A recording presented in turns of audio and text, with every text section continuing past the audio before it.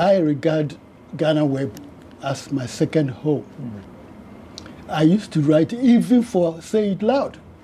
Wow. Yes, I took part in some of those very serious, controversial debates. I hope you didn't go anonymously. I think I didn't use my name. Okay.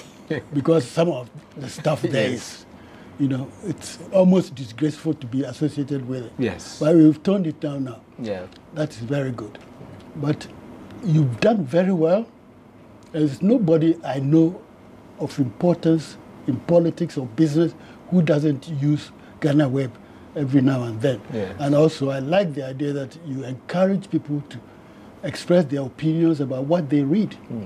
Some other media also use opinions, but they don't encourage letter writing. Yeah. And so please keep up and encourage people. Don't just wait. If there is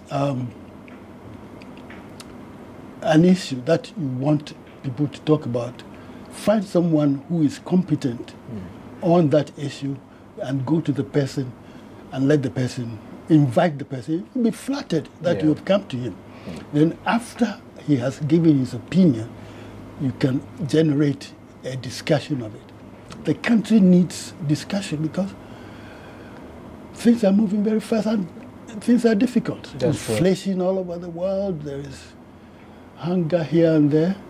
And in this country, we are sitting on one of the worst man-made disasters you can think of, which is Galamsey. Yeah.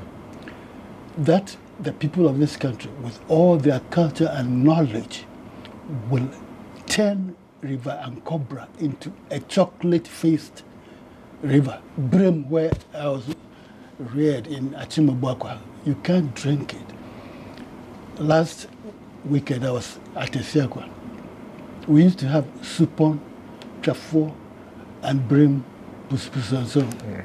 They now take water from the ground.